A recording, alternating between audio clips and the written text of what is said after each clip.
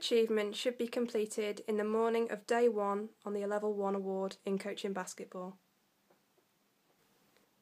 The centre name under the recognised centre details is actually the centre responsible for delivering the course. The delivery site is the venue where the course is being held. It is important that the learners record tutor and assessor names on the record of achievement. On day 1, the tutor should also sign off the prerequisites to ensure the learners meet the qualification requirements. This should also have been done by the centre prior to day 1 taking place.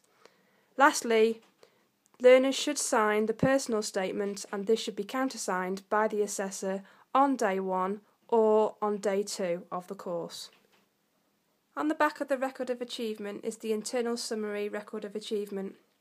This should be signed by the tutor or assessor as learners achieve the competencies required for each task as they progress through the qualification, and should only be signed by the tutors when they are clear that the learner has met the outcomes for each task.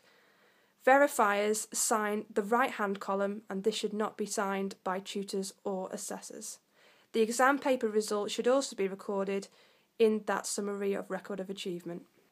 The Learners Unit record of achievement should only be completed if the learner is not completing the full First for Sport Level 1 award in coaching basketball, and if the learner is seeking individual units for certification. On Task 3, one of the aspects that is not really completed as effectively as it could be is identification of a witness name and signature on the self-evaluation for Task 3. This should be countersigned by a Level 2 basketball coach or higher, or a PE teacher, and this witness should have observed the session that the learner has delivered outside of the Level 1 award in coaching basketball. It is important that learners self-evaluate the sessions that they have delivered away from the course on Task 4. The witness should also provide feedback, and this is important as it shapes the learner's action plan and also prepares them for the delivery of their final assessment of Task 5. The witness should also sign and date this page. Once the assessor has observed the learner completing their Task 5 coaching session, it is good practice to ask the learner to go away and have 10 minutes and complete their self-evaluation.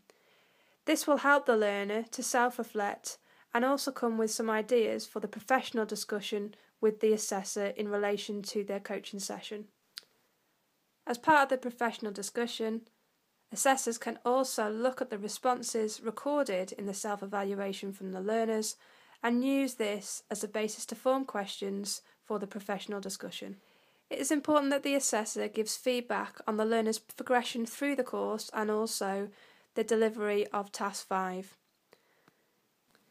The assessor feedback on page 26 should incorporate feedback from the Task 5 delivery as well as learners' progression throughout the course.